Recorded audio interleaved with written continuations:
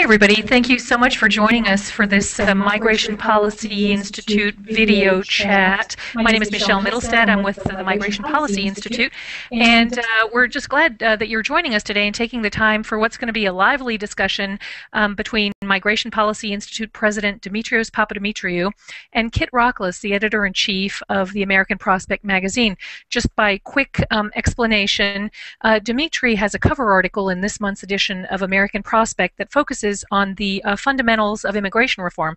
And so he and Kit are going to be engaging in a conversation right now about some of what Dimitri wrote in the article, which is really looking at what are some of the deliberate and unintended policy consequences that have created the immigration system that we have in the United States today, as well as some of the key topics for reform that should be considered in the ongoing immigration debate that are not being talked about as fully as some of the others right now.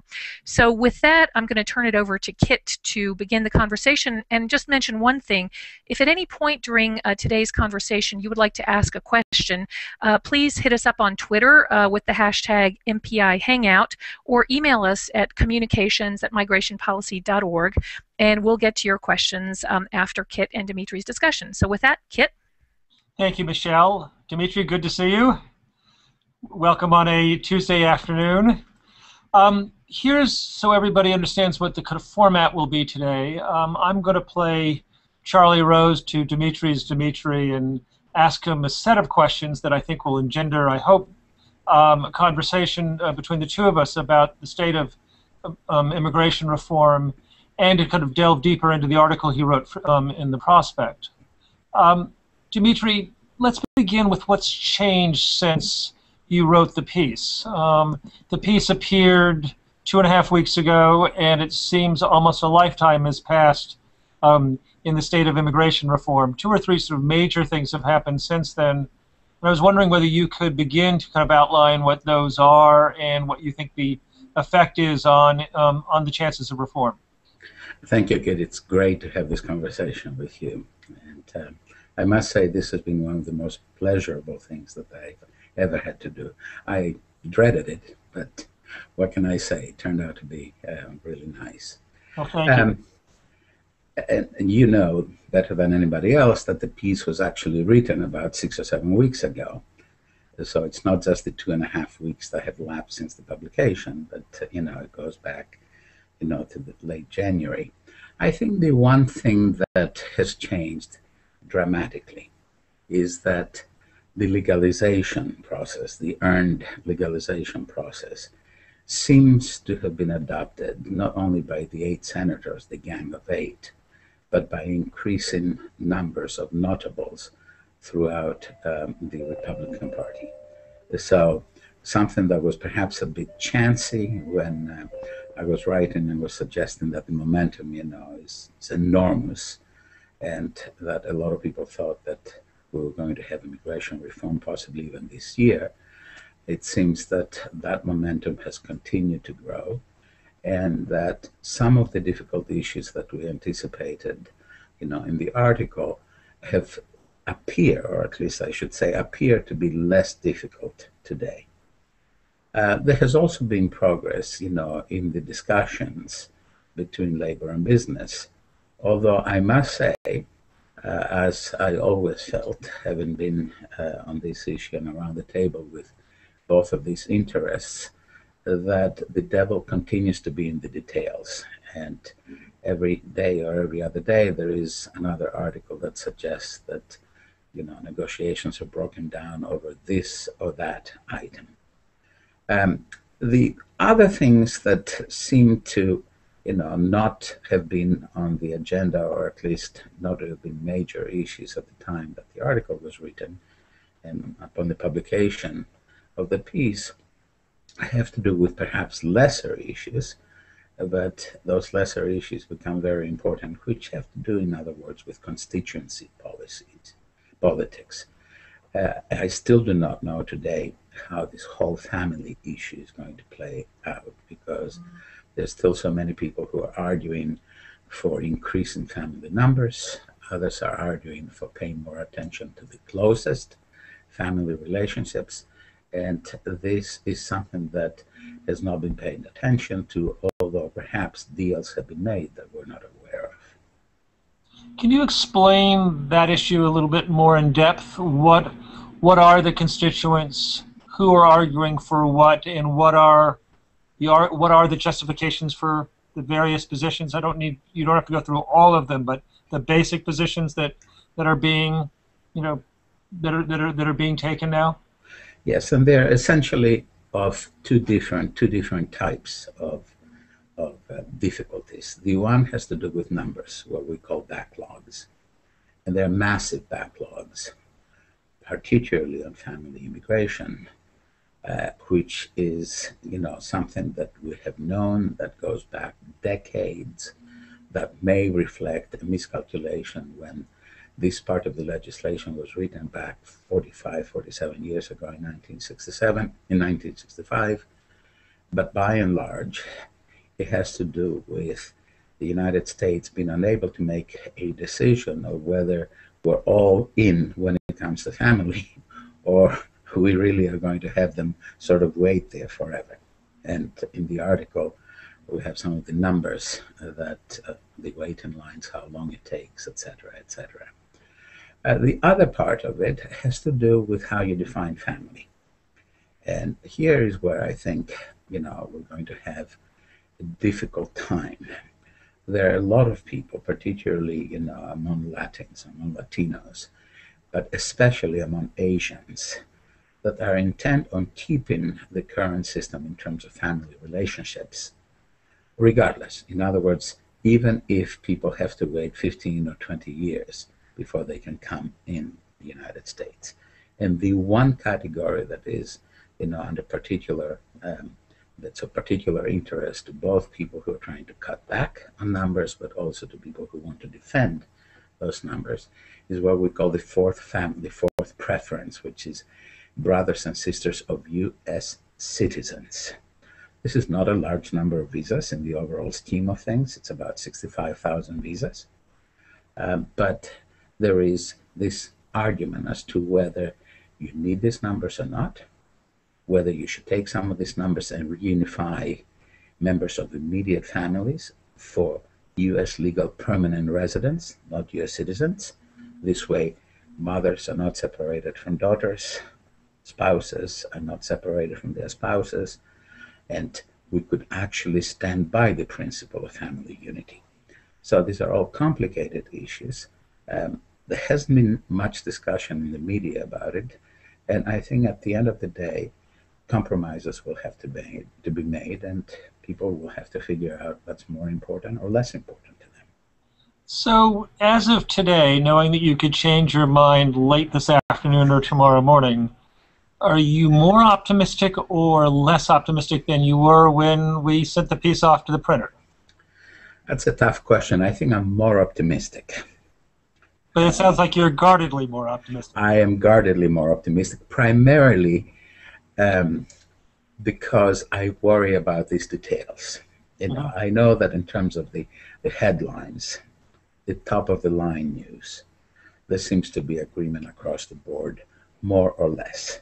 And anyway, those things will be fought out, once a bill is introduced and all that.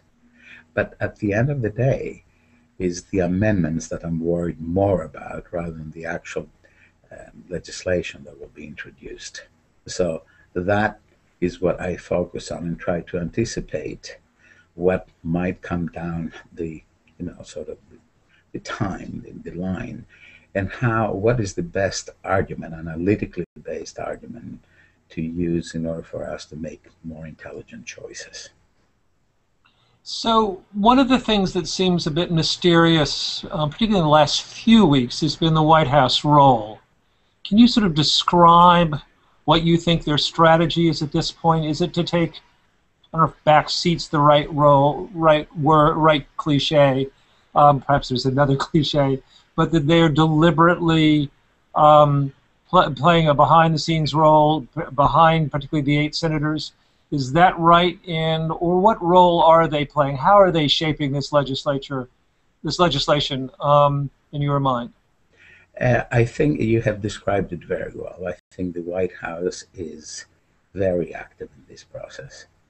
but they do not want to be particularly public about it. After all, the White House team on these issues has two of, among the most expert people on immigration anywhere. And one of them, the former top aide to Senator Kennedy, is someone that has, long-standing relationships with staff on the Hill. So I suspect, and I want to emphasize, this is, my guess, that there's an awful lot of interaction, an awful lot of back and forth with the White House. And the president, I think, probably learned a bit of a lesson when, there was a release, unintended release, of certain sections of the bill that had been drafted already by the White House drafting team.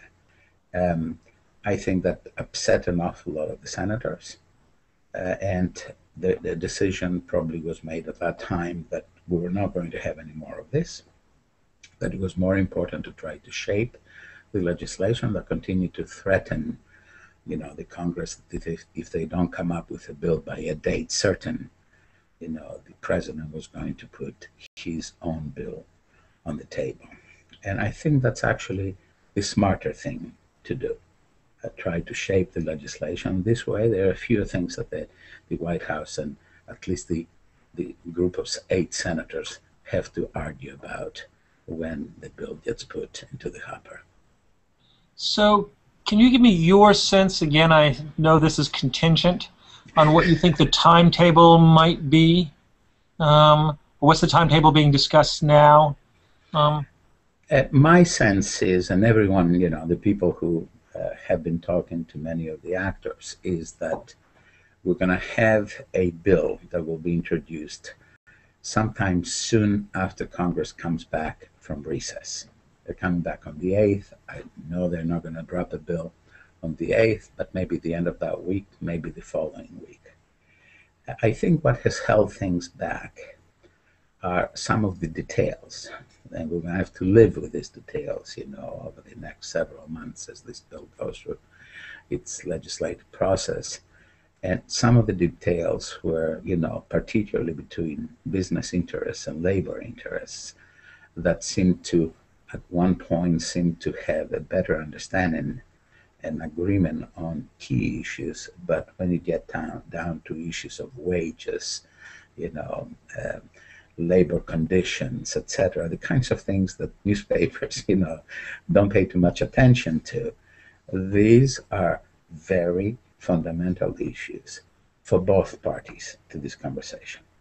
And now you will recall that as the article was being written, and I think after I sent it to you, there was a big announcement that labor and business had reached an agreement. And that agreement was based on 3 principles. And at that time, you and I had a conversation as to whether to say something about this agreement, and we opted not to because, the agreement was simply too general. And indeed, every other day there seems to be an argument, sort of flash fire here and there, that erupts between those 2 interests. And the process more or less has been taken away from negotiations between these 2 interests. And now the shots are being called by the Senate staff and principals, with, of course, labor and business interests reacting to the various proposals. We're not there yet on this particular issue, perhaps more than any other issue. We're not there yet.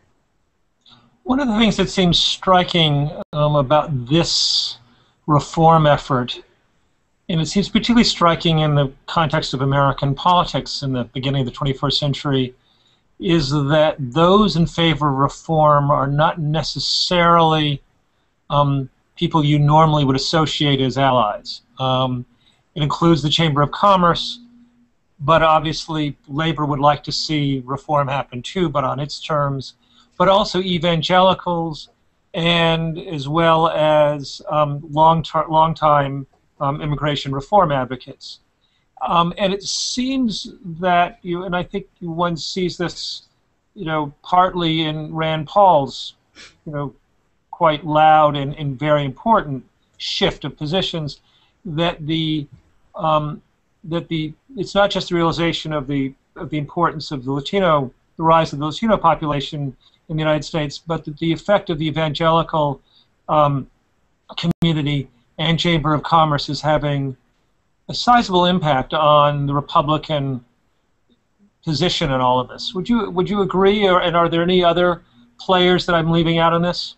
No, because I agree totally with you, and I think this reflects more than anything else a very systematic effort on the part of the pro-immigration coalitions out there.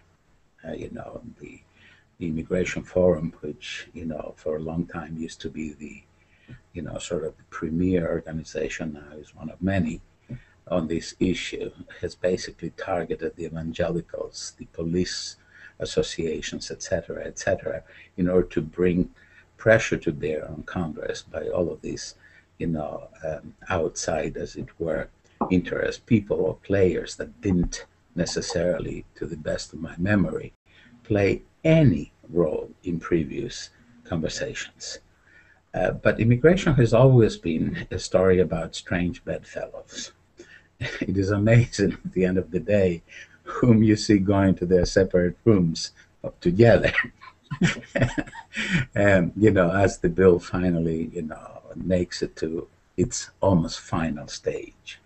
But this outside strategy, bringing pressure from the outside to Washington, to U.S. Congress, and the meetings with the president and all of that, I think is an extremely well-designed pattern or, a policy on the part of pro-immigration coalitions to demonstrate to those people who are still skeptical as to whether to go this way or that way, demonstrate that indeed there is an awful lot of support for immigration reform, roughly along the lines that have been outlined by the 8 senators, and that support comes from the very same communities from which key senators, not just the 8 ones, key senators also come. Right. I think this is powerful. Let me shift the conversation a little bit from what we've been talking about, which is the makings of reform and what both the politics and policy, to let's assume that reform gets passed. That leaves many questions, but there are at least 2 or 3 that come to mind. One, which is that the makeup of the undocumented, which now numbers 11 million, is going to surprise a lot of Americans. You and I have talked about this, which is that most of us, I think, are not aware that 40% of those who are unauthorized in the United States are here as visa overstays, and they represent often, not exclusively, but often both different nationalities, but also come from a different social class. Can you talk a little bit about both the visa overstay issue and what that's going to say if, in fact, we do offer a means for which the unauthorized can at least achieve a green card? Yes, and that's also an extremely important question because, as you said, sort of this one of the background issues for most of the conversations. The focus has been the border and the people who come, and particularly, of course, the southern border, and the people that come from that part of the region, immediately to our south. And, these are estimates, but they're very good estimates, and particularly they're estimates on which, analytical organizations like mine and others and the government roughly agree on. So, at the end of the day, we'll find that roughly 55% or so of all of the unauthorized people are from Mexico. Another 20% or so it will be from Central America and sort of the rest of the region, perhaps including the Caribbean. The rest is going to be from the rest of the world. Now, that does not amount to 40%, although visa overstays will be around 40%. And the addition of the difference between the numbers I just used and the 40% are people who come from these countries, but they have been able to get a visitor's visa or a business visa or a visa to study or what have you, legal visas. They come here legally, and then they stay over. And I'm not really talking about the technical kinds of overstays, somebody who, missed the deadline of departure by, a week or 2 or 3, but people who have basically inserted themselves, into the US economy and society. And that number may perhaps even be larger than that because of certain other decisions that we took 15, 16 years ago, whereby we said that if you're in the country illegally for at least 3 months and the government knows that you're illegally, you're excluded for 3 years. And if you're here for more than a year and the government knows that because we have an entry visa, then you will be excluded from the country for 10 years. So in a sense, this may have had some deterrent value and may still do so, but at the same time it creates a perverse incentive for people who violate, their stay and the rules of stay in the United States to basically burrow into the economy and the society. So there will be surprises like that. In 1986, we found people who asked and received legalization from practically every country on earth. And that may not be surprising, but when you have some significant numbers of Japanese and Germans and all these other things, you realize, that there is all sorts of people who actually come to the United States and then stay on. One of the subjects that seems to me radically overlooked in the public conversation about immigration reform is a subject that I know is very, very important to you, which is what happens afterwards, which is what happens with, to use the policy term, how do we implement reform? How do we integrate these 11 million people? And that is both a costly, an issue of cost. This is not cheap. And secondly, lots of fierce debate about what are the best ways to integrate a group of people who are radically different from one another. We're talking about enormous differences in education, enormous difference in skill levels, enormous differences in age, and obviously enormous cultural and national differences. And I know that you and the Institute have given an enormous amount of thought to this, but it seems to me that my sense is that Congress has given far less thought to this, and that it's shunted aside in all the talk about reform.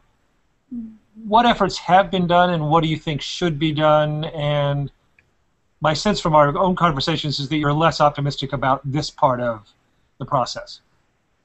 And of course, you're right again. You and I have had too many conversations, clearly. I only joke, of course. Integration, at best, is an afterthought in the U.S. immigration system. For many reasons. There are some people who are committed to reform, but they worry that if you put integration and the associated costs of integration on the table, it may derail an immigration deal. So that's sort of, and that represents certainly, a cross-section of interests. The other thing is that we're still, in a sense, suffering, as it were, from our own rhetoric. That somehow the United States is simultaneously a melting pot that basically assimilates everyone, or at the same time, in the same argument, an opportunity for people to go their own way, and they all find their own way, and we all live happily ever after. And, historically speaking, this is both true and untrue, simultaneously. I think that now, with 11 million people who will have an opportunity, I don't know, 9 million, however many of them will be able to make it through the process, we should think of this as an opportunity to arm these people, to enable these people to succeed, not only in our economy, but also in our society. So instead of seeing the kinds of integration measures that the legislation is likely to ask for as punitive measures, for instance, when you say you have to learn English, you have to understand civics, you have to do this or that, we should see this as an opportunity that says, yes, you're about to become a member of this society, and we want to give you the tools to succeed as a member of our communities, to succeed as a member and an actor in our labor markets and our economy.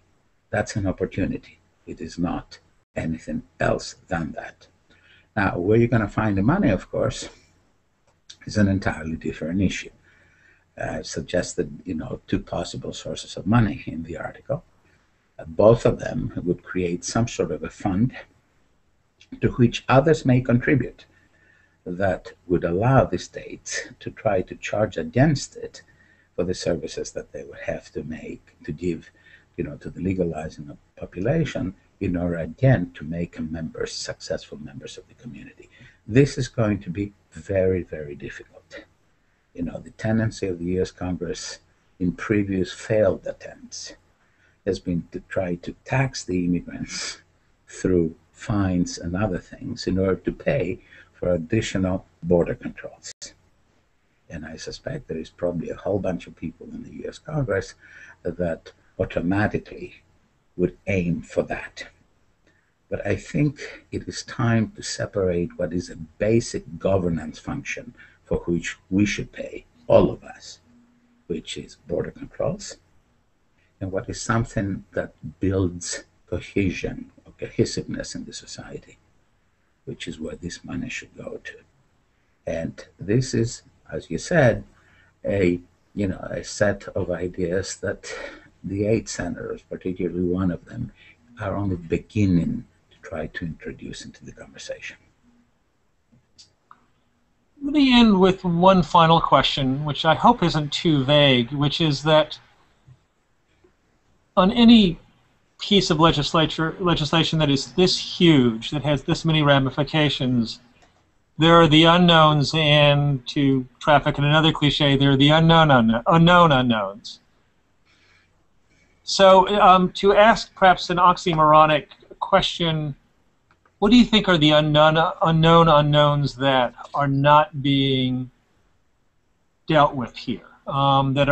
Is it simply that legislation that tries to map things out 10 or 15 years ahead is a near impossibility, and therefore we should create systems that are flexible and adaptable and responsive?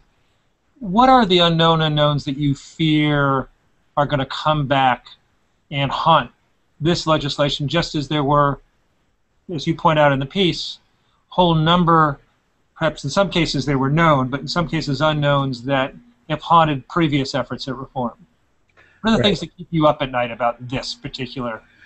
Oh, an awful lot of a lot of things, but with the best reform possible, there are still things that are clearly worrying you. Yes, and thank you for asking this question, because it is really, a question that sort of not only keeps me awake at night, but it also stretches the ability of, brains or of imagination to try to figure out, what the problems might be 10 or 15 years down the road. One of them is that that illegal immigration will continue in the United States, which worries me at a great deal and with a great emphasis, because I think that this country has exhausted itself trying to come up with a solution to the illegal immigration problem that we have today. And I think that it is important that after legislation passes, that we invest in the integrity of the new system that we create. This is not about zero illegal immigration. This is about trying to keep it at very low levels. This is a big country. We have a vast labor market. There will always be some people who will, exist here illegally. A second thing that worries me is that the U.S. Congress may decide, instead of looking forward, to look backward and make completely artificial decisions as to who should qualify for legalization and who should not. The last time that we had a big argument about immigration in 1986, we basically made that decision to allow people to claim legal status if they had been in the country for at least 5 years. That created the core around which the next wave of illegally resident people, unauthorized people, came and settled in the country. So I'm terribly worried about the remainder, the leftover, as it were, because that, as you know, creates all sorts of incentives for employers to misbehave and pushes these people further into the underground economy. And I don't think this is of any interest to anyone. The third thing that worries me is perhaps a bit of the cone head in me. I'm worried about the country not being curious enough about the effects of policies that it enacts. It is extremely important for a country that plays the immigration game with as much gusto as we do, both the good end of it and the bad end of it, to not be curious and systematically analyze what the effect of policy decisions that we make is on immigrants, on workers that work next, side by side with immigrants, on local economies, on the labor market, on the greater economy. We can't continue to do that. Every other country is much more curious about these things than we are. And I think we ought to somehow inject that curiosity gene into the next piece of legislation. Well, thank you. That was, I think, a wonderful way to end at least this part of our conversation. Michelle, do we have any questions? Kit, we do have a couple of questions. Kit, we do have a couple of questions. We have one coming in from a viewer in Vermont who asks, how strong is the advocacy for converting substantially all undocumented workers into guest workers rather than permanent residents or a path to citizenship, and who might be promoting this? So I'm supposed to answer this, is that what it is? Thank you. I apologize. So at the time that I was writing the article, I think that it was a real possibility that there were going to be a lot of people who would see this as, in other words, not full legal permanent status, as sort of either the maximum that could be possible or certainly a desirable enough outcome.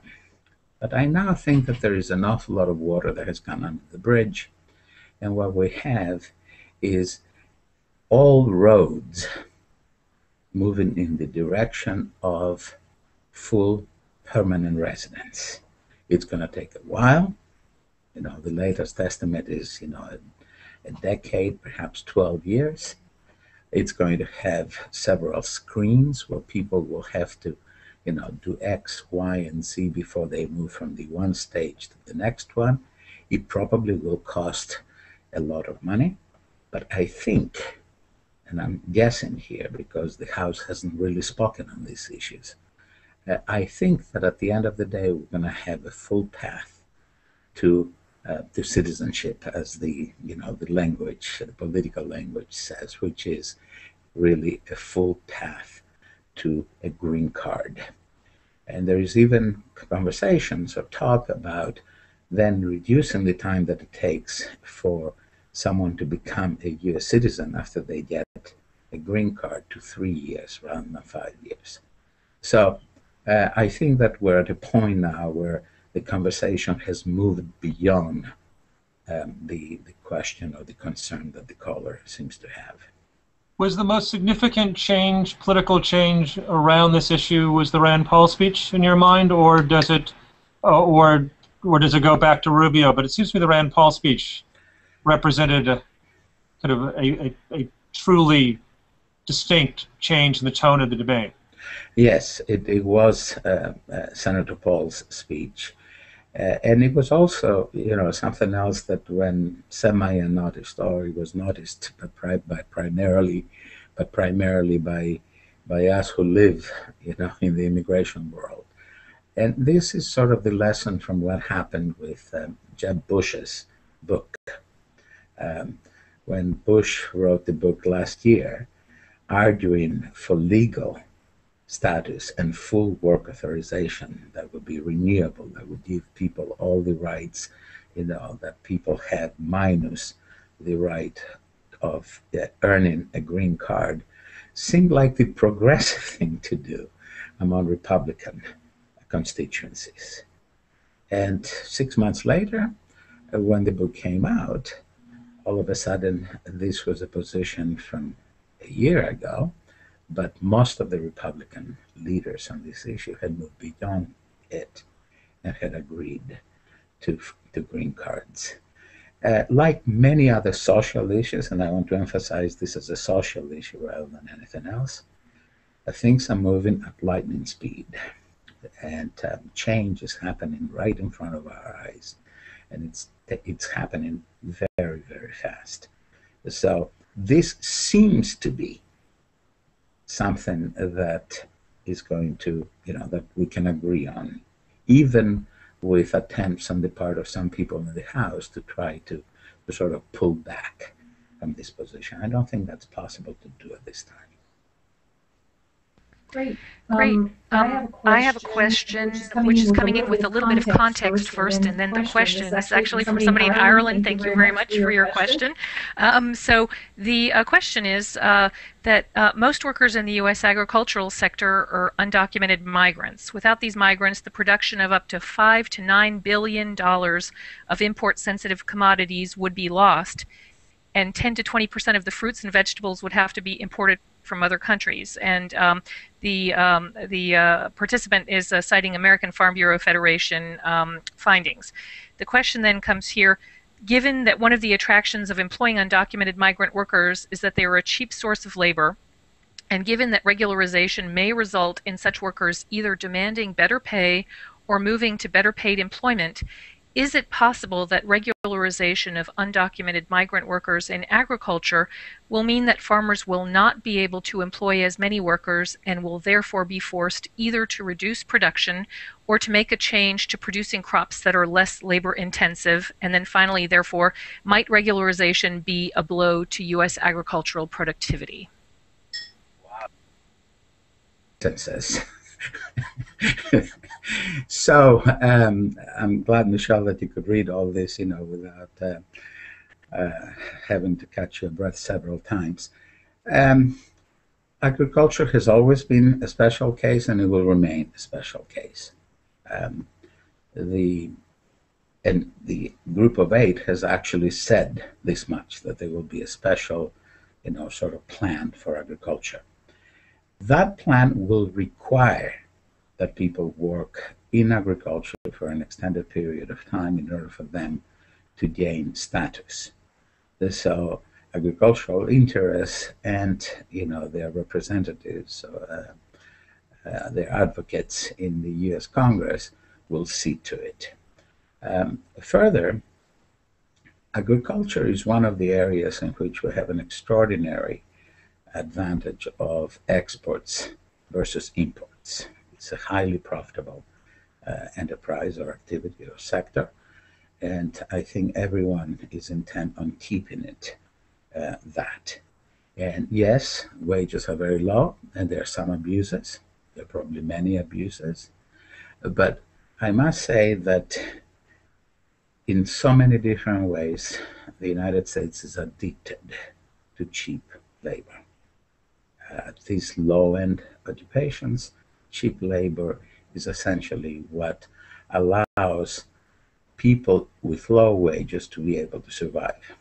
For instance, it is not a surprise that the United States has, among all countries, spends the lowest percentage of household income in purchasing its food among all countries than, of course, any other country on earth. And in fact, the data is about 6 or 8 years old. At the time that I was looking into this issue, the average American household spent only about 10% of its income to feed itself, and the second country after the United States was France, and it was already at almost 20%. That's what I mean by addiction to low wages. So I think something special will be done for agriculture. I don't think anyone will argue that, somehow agriculture will have to sort of live within its means. I think it's still not clear as to what kind of deal will be cut with regard to wages in particular for agricultural workers, but the supply of labor to agriculture is going to continue to be ample. Great. I think time will permit just one final question. Here's a question from California, which is how is the mobility of persons going to be addressed? People who are in the process of regularization and need to go for medical reasons, for example, back to countries of origin. Are you expecting more flexible advanced parole than occurred during IRCA? This is a very good question, and all questions have been very good, of course. I suspect that for a period of time during the registration period, things will be frozen in place. But for medical emergencies and the like, a parole system will have to be devised, and it will happen. And after this 9 months, 12 months, whatever it is, after people register and begin, they're preparing to change statuses, and they get the original paper from USCIS, the Immigration Services, then they're going to be able to travel at will. And, so the mobility issues that we encountered during the 1986 or following the 1986 legislation that basically got people stuck here for 2.5 years until everything was cleared, it doesn't have to happen this time. Of course, the technology is different. We have much more experience under our belts, particularly with the DACA, the Deferred Action Group of people who were brought here at a young age, etc., etc. So I think that's not going to be an issue. Now, as with everything, when you're dealing with 11 million people, there are going to be all sorts of things that we have to worry about in terms of delays and mishaps and all that. But I'm pretty sure that the mobility will be guaranteed. Great. Sorry, Kit, go ahead. Well, no, I was just going to say, I was going to thank everybody for those who asked questions.